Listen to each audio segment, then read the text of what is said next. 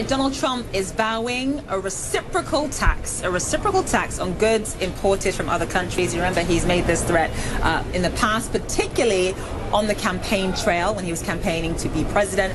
But he also made these comments as well after revealing the budget. A lot of people are saying that this could cost the taxpayers another $7 billion. All right, so Peter Chun, managing partner of Silverbear Capital, joins us live now. So here's my question about this. We've heard Donald Trump talk about this idea of some kind of reciprocal trade tax in the past.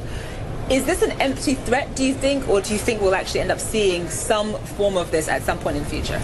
Well, actually, from a lot of people from China had been waiting for this to happen, and whether this would happen in the right manner, we don't know, because up to today, the president's office has not reviewed the structure of the tax that he is trying to propose.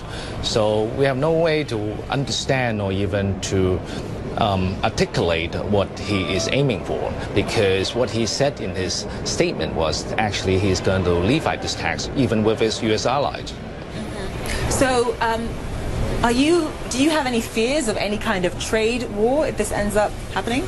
Well, actually, no, because at the start, I mean, remember the spirit of WTO, which actually was led by the U.S.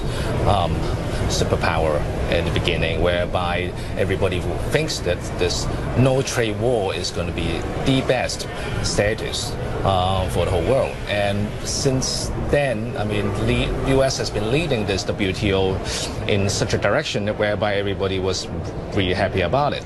Now, until now, U.S. decided that this is no longer going to be the spirit. I think this is going to break down the whole history of WTO, which everybody had put a lot of effort together.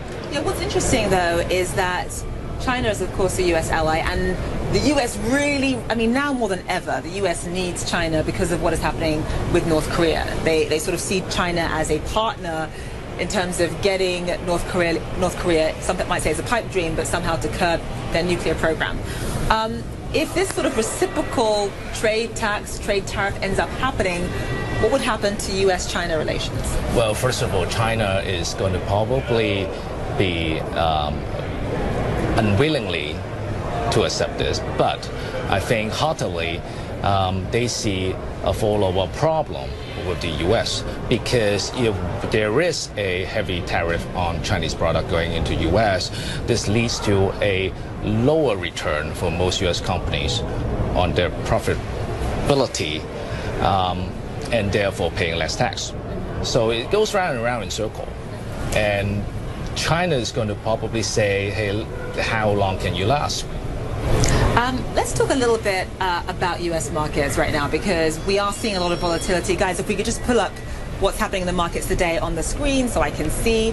Last time I checked, it's still roughly around down 80 points or so. What do you make of that, especially given the context of the rally we saw both on Monday and on Friday? I believe we had the largest two-day point gain in about 2 years, since 2016, and now that market rally seems to have snapped. Is volatility basically the new normal at this point? Well, I think the volatility is going to continue a little bit, but I think again, everybody was setting too high of a target in the beginning with most of the company stocks. And what we view from Hong Kong and China is that this is not an adjustment yet. We think it's going to settle down very quickly, probably within the next 10 days. And I think it's going to go back to where it was, but not exactly as high. And I don't think there is any panic, psychological problems over in the Asia side yet. Okay. Let's talk about Macau and the sort of gambling casino world, because we know that American companies are investing heavily in Macau. How much money from the U.S. is pouring into Macau right now in terms of building casinos, and how is China responding to that sort of economic threat? Well, the interesting thing is NGM new hotel has been delayed probably more than 4 times in the past. When the project was going to go ahead, it received certain delay from the Macau government with regards to the licensing.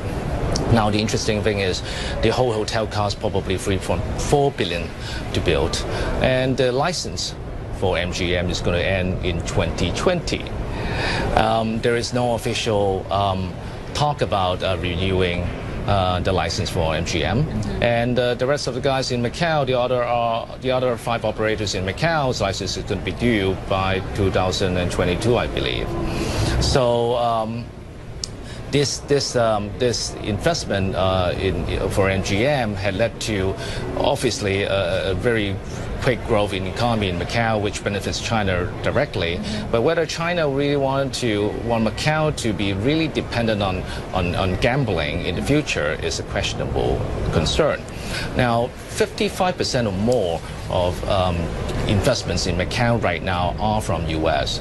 I don't have the numbers off the head right now, how much money went through to Macau, but it's not a small number. You're talking about monthly revenue right now on Macau businesses to 26.6 billion on the monthly revenue. All right, so 55%, as you're saying, comes from the United States in terms of investment in Macau. You believe, you don't have the numbers in front of you, but you believe. All right, Peter Chun, live for us. Thank you so much. Thank you very much. Okay, so one of South Korea's most powerful bosses. Let's talk about this now, because there has been a massive sort of corruption scandal that's been brewing in South Korea for quite some time.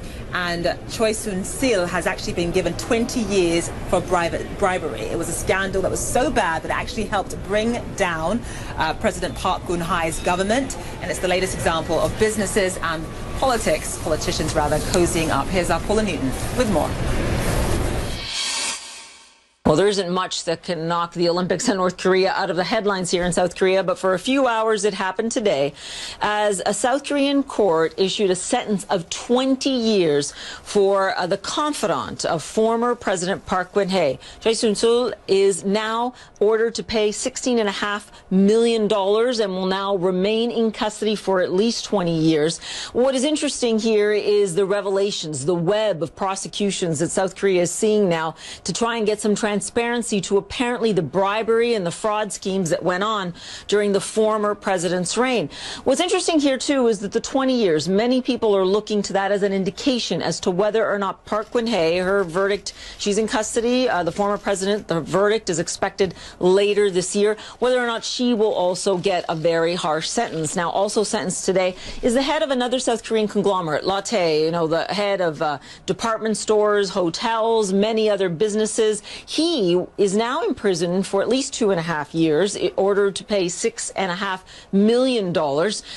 And he had told CNN last year that he did not believe he would ever be in prison because he said he had done nothing wrong. He is appealing.